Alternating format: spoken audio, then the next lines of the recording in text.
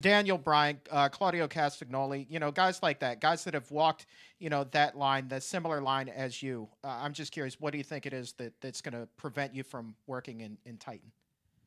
Well, I think a lot of it has to do with my status with TNA. I mean, I had opportunities in the early 2000s to do dark matches, and I just think that they didn't see anything at that moment that they wanted to sink their teeth into as far as like, a long-term project or anything like that.